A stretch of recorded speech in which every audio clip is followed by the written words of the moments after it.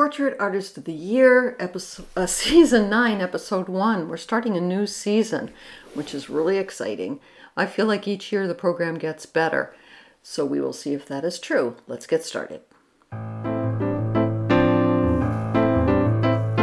And please consider leaving me a thumbs up and subscribe, because many people do, which is exciting for me.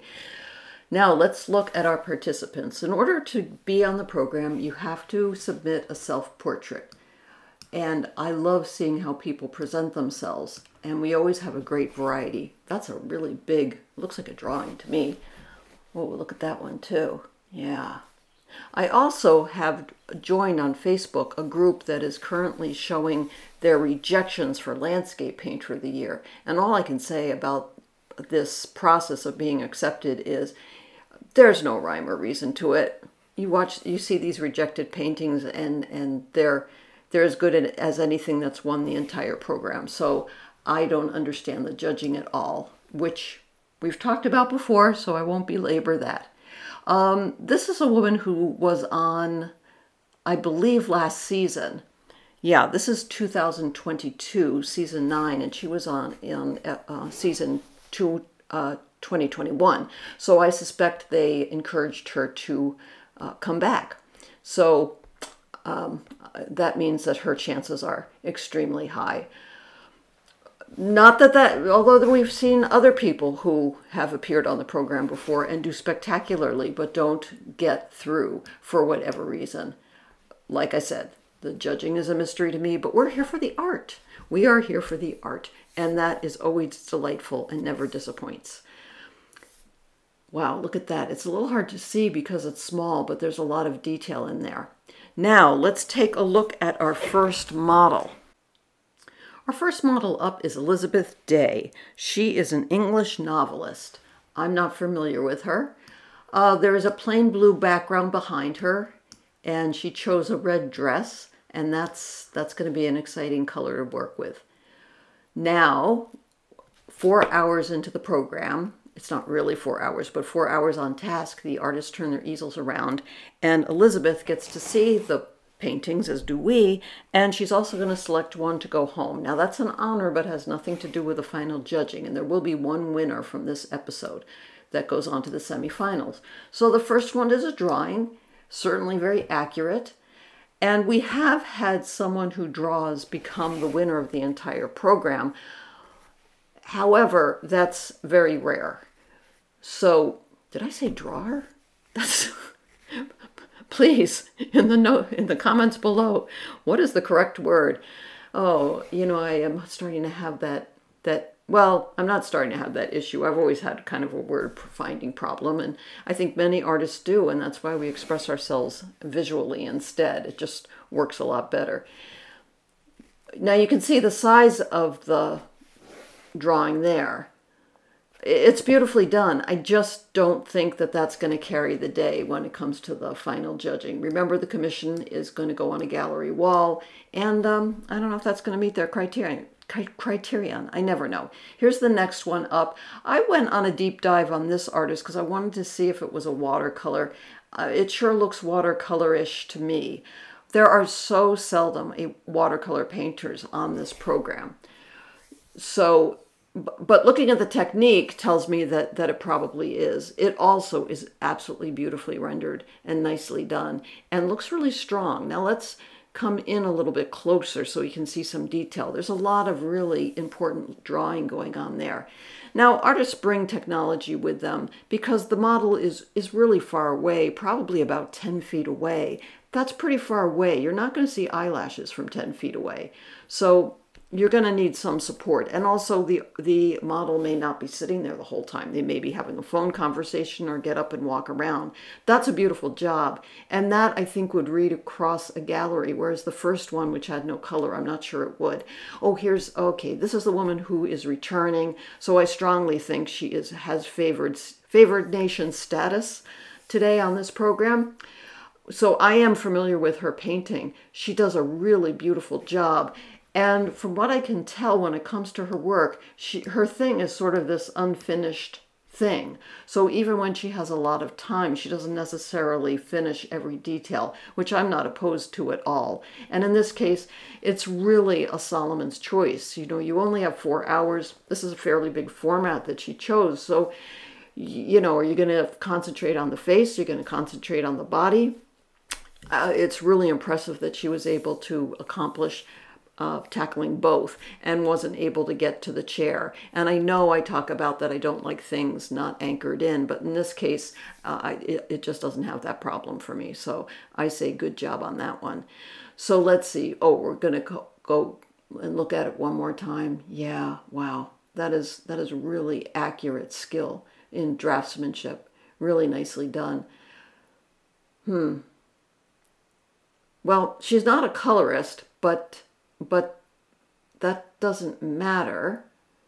Yeah, her skills are really in drawing and drawing with paint, whereas the first artist that we saw in this particular segment is really good at drawing, but draws with pencil. All right, Elizabeth Day is going to pick one to take home. I'm pretty sure which one she's going to take home, and let's take a look and see which one she picks. Yeah, this one. Yep, I think that was the strongest as well. Although, who knows? I'm never right. Hashtag Joe is always wrong.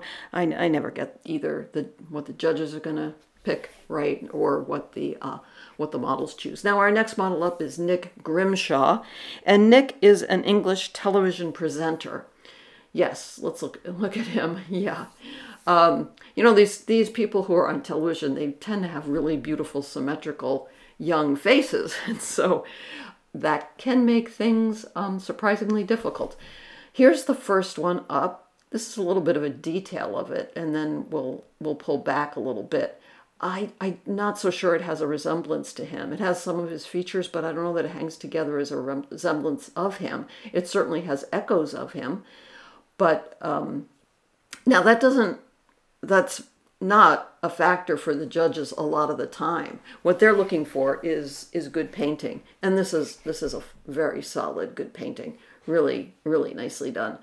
And he completed the whole thing. You know, he dotted the I's and crossed the T's. So good job on that. Okay, now we get to see the size of it. Yeah, from far away, that's going to carry the day. Really nicely done. The only problem is it just doesn't really look like him.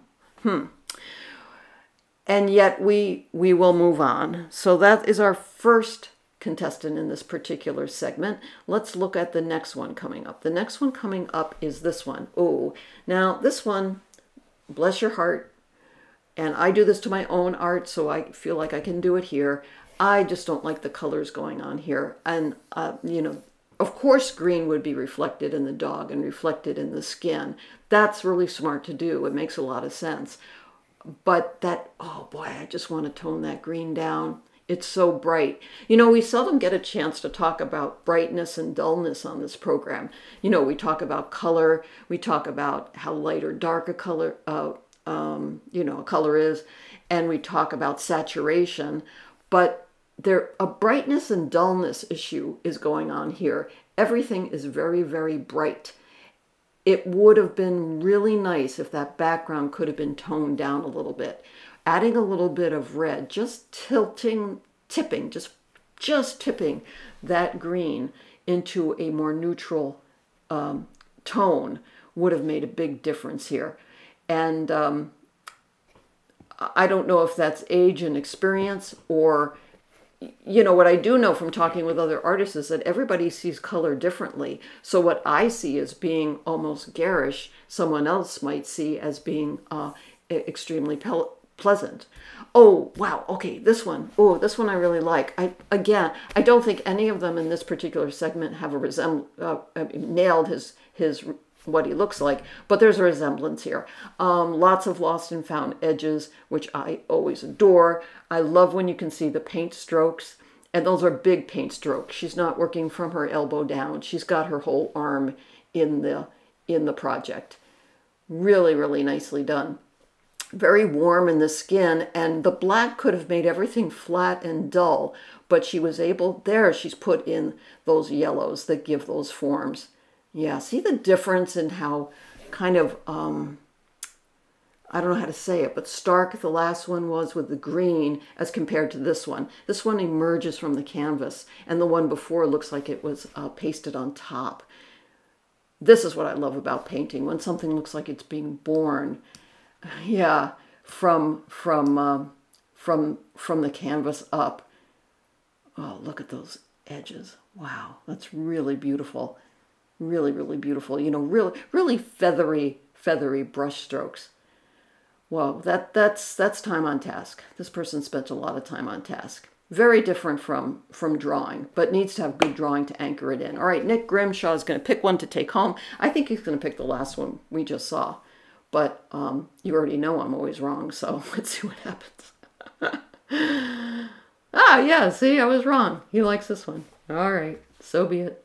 That is what we love about art. It's like horse racing. Everybody has an opinion, and everybody can be right. Everybody can be a winner. Now, our last model in this episode is Kahaja Mela.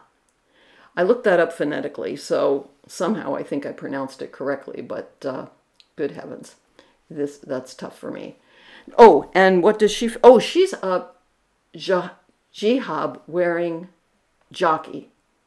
Wow. So she's a female jockey from the UK, and she's come in her gear. I love that they put those jockey-like, you know, diamonds behind her. I don't know the significance of why the shirt was next to her. Like I often say, I watch the program with the sound off. I don't want to be influenced by the judges. I just want to look at the art. Here is our first artist up. Once again, we don't have a resemblance, but oh, I see. They took the butterflies that were on this shirt and put them next to her. So there's significance for her and meaning and symbolism, and that's really important. That's what you want, you know, in any kind of portrait, you know, a representation that's very individual to you, which is often why people will pose with something really important to them, like their dog or some, or, you know, even down to what they wear in terms of, you know, wardrobe and jewelry. It's really significant. So we pulled away a little bit. I like that the diamonds were included. I think that's an important design element.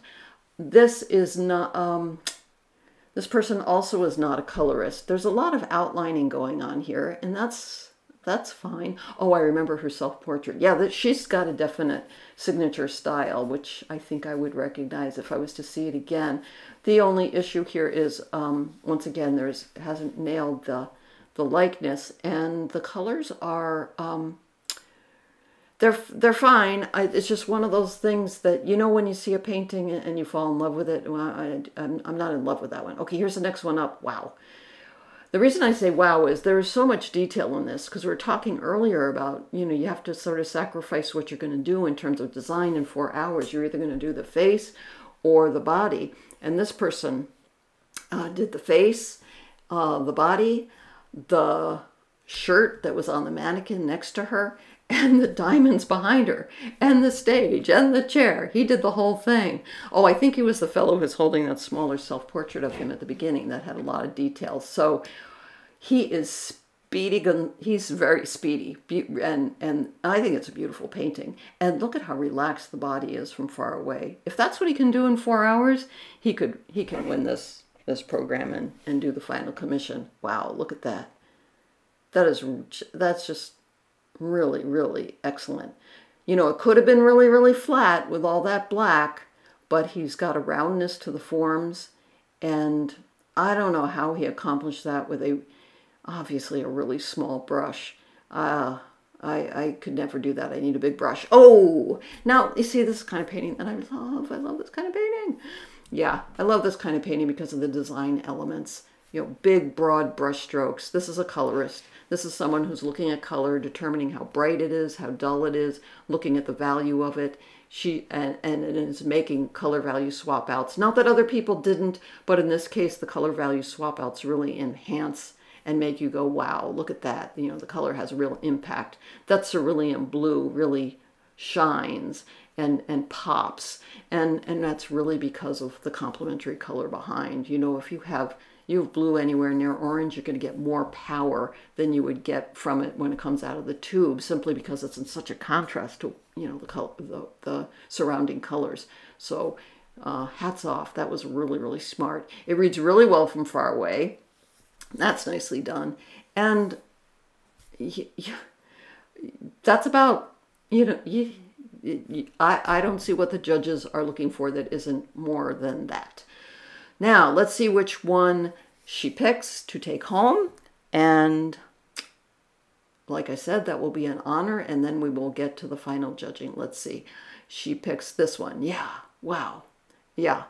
Oh, gosh. Yeah, I probably would have picked this one too, although I loved the last one. Well, that's the thing. When I buy art, I have to fall in love with it. You have to love it. You're going to see it every day. All right, the judging begins. Now, the judging begins. It's been an incredibly long day. You haven't slept in your own bed. You had to get to London. You spent 4 hours on task, but you've been interviewed. There have been interruptions. There are hot television lights. This was filmed in 2022, so I think there was an audience. I'm not sure. This might have still been a time of COVID. So this must be an incredibly long day. Only 3 of these people will go on. Here's the first one up. We've already talked about this one, that I find it just, I really, really like this painting. That's what makes it hard. So I really, really like this painting, but it does have exaggerated forms, and that exaggeration makes the face not look like our sitter. Here's the second one. And don't be distracted by the red diamonds behind. That was the background on the set. So if you can look at the painting just with the green diamonds, he's the complete package, beautifully done. And the last one, well, I'm not surprised, because I think she was invited back, and I think they want to see more of her. So that doesn't surprise me.